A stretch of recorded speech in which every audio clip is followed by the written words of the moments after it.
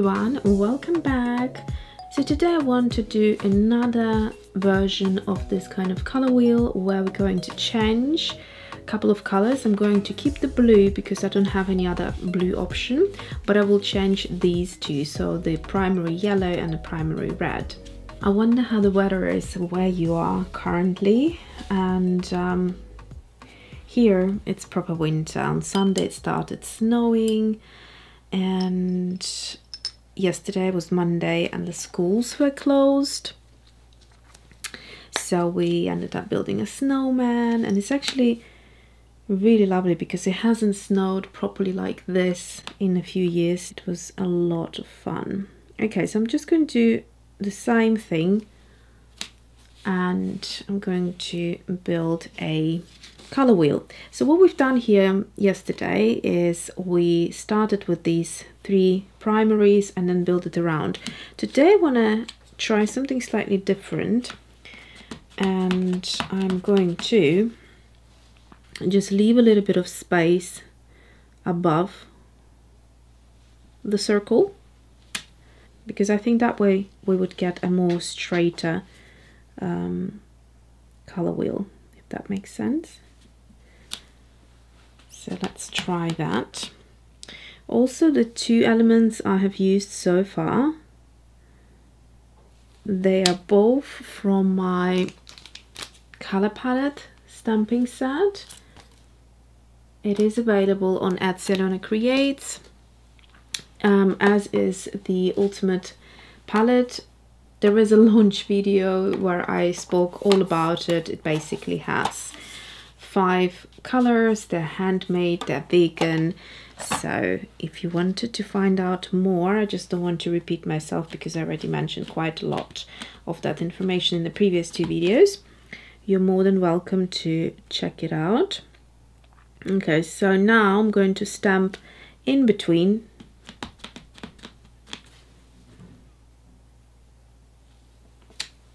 And that should give us another color option on each side.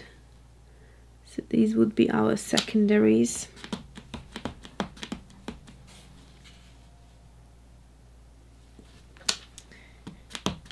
And finally just filling the gap. So you could get them perfect the more you practice. In my case, you can see there's tiny little couple of millimeter gaps around here and here. They're just touching a little bit, so the bottom is a bit more squeezed in, but it's fine. That's if you want to be precise anyway, but you get the gist of this. It can be a bit more freer as well, so it's like a daisy basically. Okay, so I've got some colors already squeezed out into the tray, so I'm going to use them. Just to let you know, if you're new on here, we have got chartreuse, we have got quinacridone gold deep, then strawberry velvet, cobalt teal, which is this one, and finally green gold deep, which is this one here. And in this color wheel we use chartreuse, strawberry velvet and cobalt teal, and today we're going to use green gold deep, and for the red I'm going to use quinacridone gold deep and cobalt teal again. Okay, so let's start with a bit of this cobalt teal. I've got a clean tray here to mix some colors as well. So yeah, and today the school reopened, and it was fun walking to school. And I took a little tumble. Thank goodness it was just in the snow, so it wasn't too much. I also wore my skiing outfit top to bottom because yeah, it's just great. I mean, you don't get cold in it, and it's just so lovely. Even still now, all the roads are snowed in. We had about maybe 4 inches of snow, which is probably not that much for some countries, but for UK that's a lot. And the fact that it still hasn't melted, that's sort of like, you know, it feels really Christmassy. Without snow, it's just not the same. So we started with green gold deep, now quinacridone gold deep. And so we're going to count 3, and then on the 4th, I'm going to start swatching. So this set are designed to be Lightfast, so it's artist grade, and granulating. 4 colors out of 5 are granulating. Not too much water here. And the one that's the least granulating, or not granulating at all actually, is the chartreuse. So that's that. It can be swatched a lot deeper, as you can see on this swatch. Oop. Right here. And then I have got the blue again, so the teal. So these are our 3 primaries. And now let's see what happens if we start mixing these 2 colors. I'm not expecting any reds obviously in here, because we don't have like a red. We have more of an orange. So I'm going to build up green gold deep and just add a tiny bit, not too much, because this color is quite intense. You could see how quickly it tinted the water. So it would go in really quickly, changing the color. So I only need a little bit. Okay, I think I forgot again, this brush is just got a bit too much water for this size. I'm going to switch rather to my other brush that I do these swatches with. So that would be this one here, round 4, and it's a Princeton Neptune. Still holds a fair amount of water, but just not too much. Okay, so next again, building up a little bit more of the quinacridone gold deep. And actually this color is now a little bit too close to here probably. No, it's still okay. So I'm just going to swatch that. The difference here is quite minute, because both colors on each end have a lot of yellow, so you're not going to get too much diversity.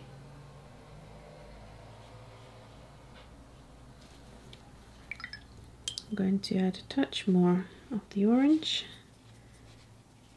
and hopefully that will be a more orange version of the previous color, but not quite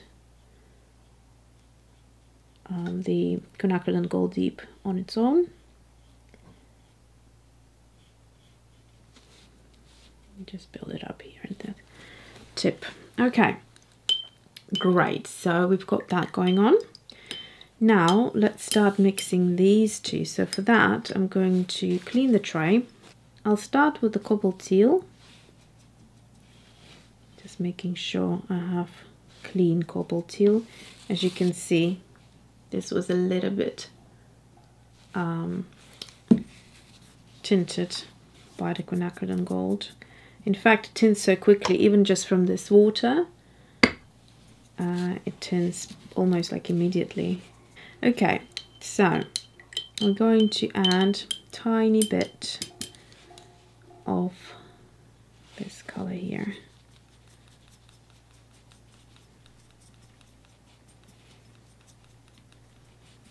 So we're just going to get a more greener version.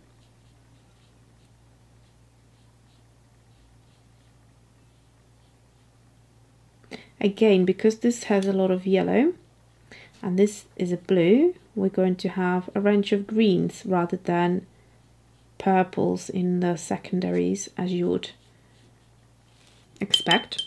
from a traditional color wheel. But nonetheless, I find this exercise really interesting. So that's a lovely green here.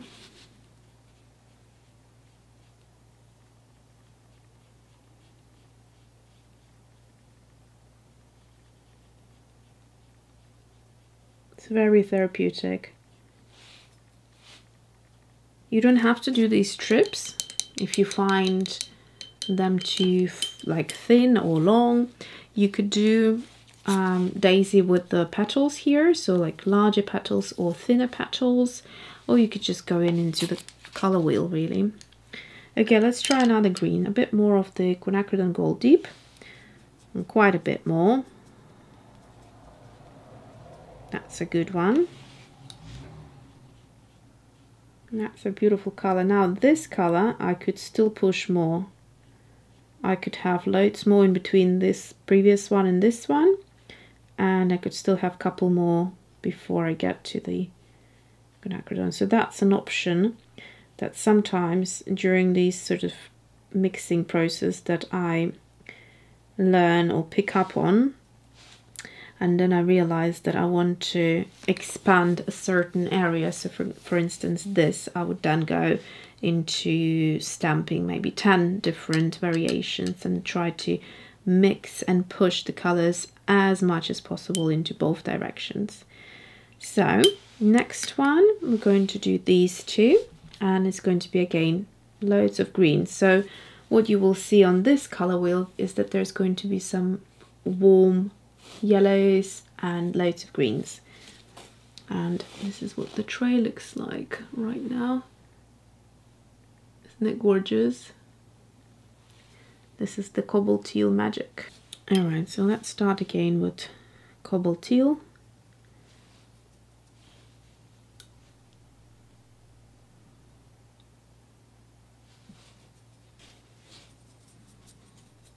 That should be enough.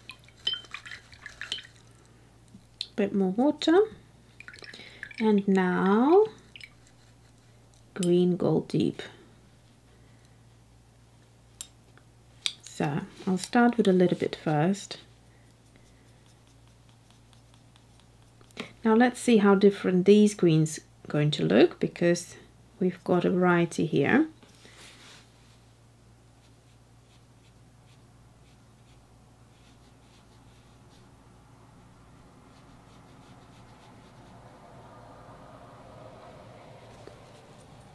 There's loads of lovely pigment separation going on, which I will show you when it's dried. Some really beautiful stuff and magic. Some really beautiful magic happening right there. Okay, a bit more of green Gold Deep.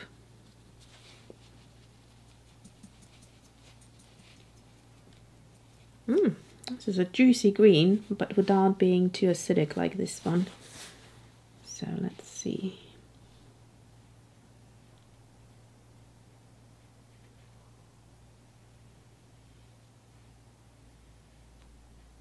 You can also use one of those flat brushes if you find that easier to swatch a long and thin strip. So that's a good option.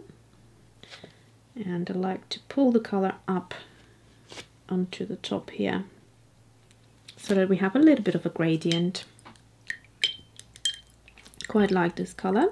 And now we're going to add quite a bit more of green Gold Deep. Oh, that is beautiful. Oh my goodness. This is the type of green that I really, really like. Oh yes, it glows. It really glows. Also, you will notice that there is hardly any, if at all, color shift on these paints, and that is usually a sign of high quality pigments and artist grade watercolors, when the color dries without changing much. So I'm quite happy with that. Okay, so let's have a look. we've got loads of greens here, and we've got some yellows, and it's quite pretty. I thought while it's drying, I might as well mix up all three and see what color we get from that. So we still have here, obviously, these two colors. So I'm just going to add a touch of the Quinacridone Gold Deep. This is something you can do with the center, by the way. So this is now needing a little bit more of the Cobalt Teal, just for equal measures. And that's our kind of middle ground color. This would be your neutral type of a color. If you had a traditional yellow, red and blue, you'd have something close to a black. I'm just going to add a bit of water. And in fact, I could do the same thing here. So if I was working with traditional primaries, I wouldn't usually use the center, because I just like bright colors to have a clean white center. But because these are quite interesting colors, actually, the more the merrier. As we learned from this color wheel, basically I started here by just using chartreuse, adding a little bit Quinacridone Deep, and then a few more mixes, and then adding to that mix Strawberry Velvet, few more mixes, etc., until I went through the entire 5 colors. And these are the colors that we got. So the mixes become quite complex. So the thinking here is, if you use any of the 3 of these colors, you'll have really interesting colors. And yeah, so let's do that. So here we have first the chartreuse. The key here is to have a similar quantity of all 3 colors.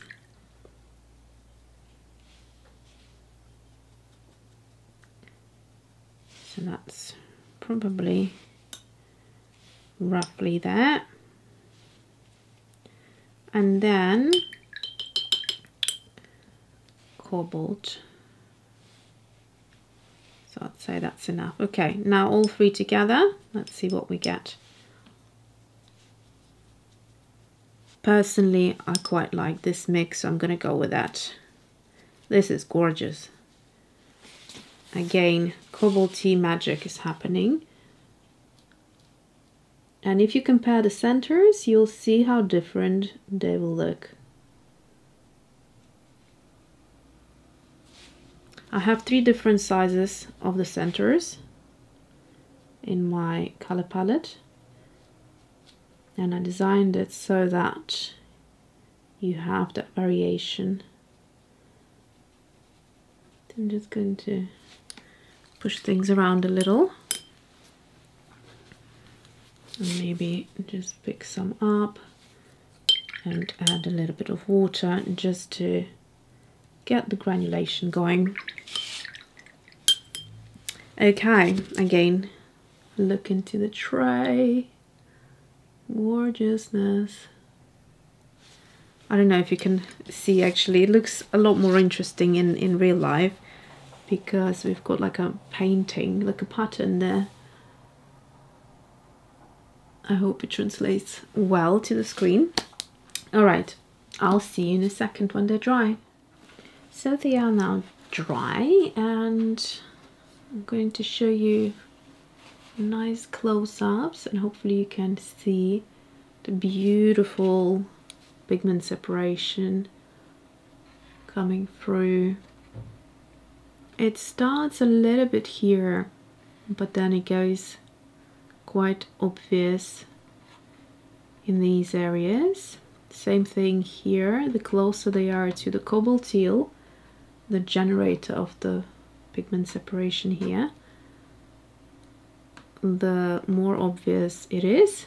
And then the closer it goes to the other color, you will see less of the cobalt teal pop through. But for instance, these greens here, I love them, and this becomes a very, very special green that big brands will charge you quite a lot for it. So you can create loads of your own pigment separating, interesting colors. And then, well, there's not much to report on this side of the color wheel. Nothing too much interesting going on, although these colors are perfectly pretty. But the granulation here is gorgeous. We have a lovely strong granulation there popping through.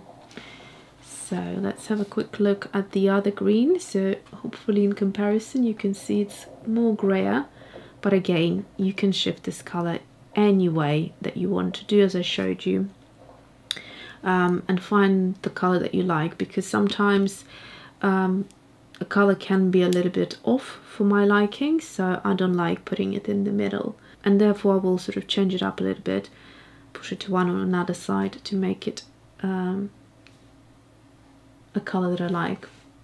So also quickly, I think I quite prefer sort of this look with leaving a gap here. I just would need to work on it a little bit in terms of spacing, but it looks quite neat. I really like this one. And then the different sizes that I wanted to show you. You got the large size, you could do really big center, you could do the one that I did, or even smaller.